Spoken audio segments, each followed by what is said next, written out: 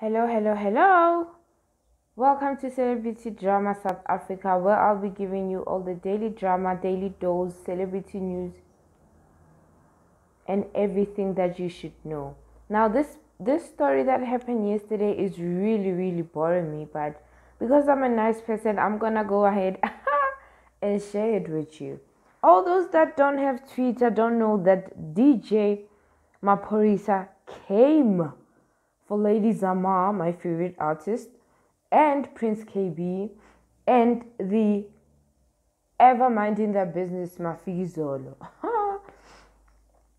DJ Maphorisa tweeted something Soweto owns his masters. Cassper the Small owns his masters.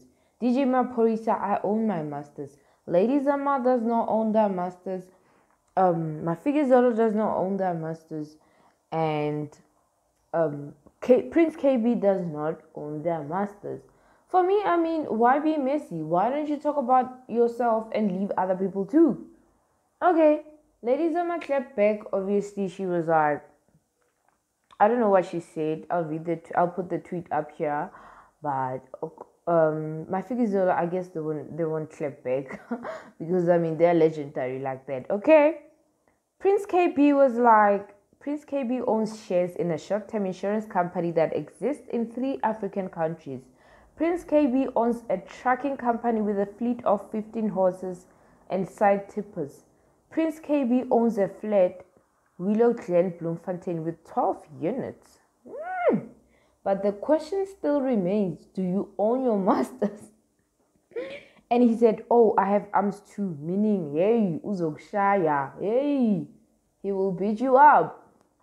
Anyway, Cassper Nyovest was dragged into the mix because, I don't know, they were talking about bodies, okay?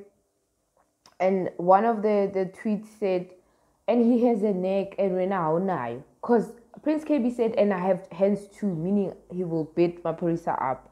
Then he's like, the last time I called somebody short pen, they said it was a low blow. So let's not focus on the body parts, body shaming, and I'm all for that. Then Cassper Nyovest, obviously being the attention seeker that he is, he didn't let this opportunity slip by. He was like, you obsessed with me, my dog. Lol. Like it's worrying. I'm just living my life, Jade, trying to push 2 minutes,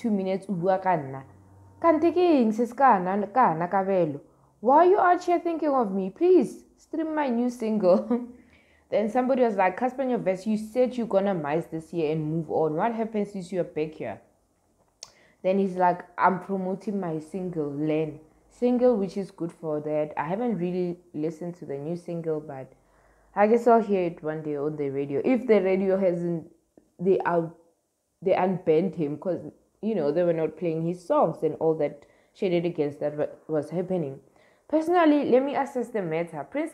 DJ Maphorisa, for me, I think he's the best DJ at the moment. Hit after hit after hit after hit. Obviously, quantity and quality combined. But I don't think he needs all this publicity stunts or whatever you call them to promote what his show in April at the where he's having his show with Cassper the Small at Main Lane. Like, I don't understand what's wrong. He doesn't need all of this. He's the best at the moment. Each and every day, his songs are being played on the radio. As for Prince Kaybee, he should have mized. The most hurtful part that a person can do is to mize a person. Lady Zamar also clapped back, but the clap back wasn't good. So she should also be like Mafikizolo and just kept quiet, okay? As for Cassper Nyovest, if you're promoting your song, well, good for you. At least make money out of the shadiness. And yeah, this story was just absolutely boring. Maybe these people spoke behind the scenes like, we're gonna promote drama so that we can trend. You know how these people are. Anyway, subscribe and tell me what you think.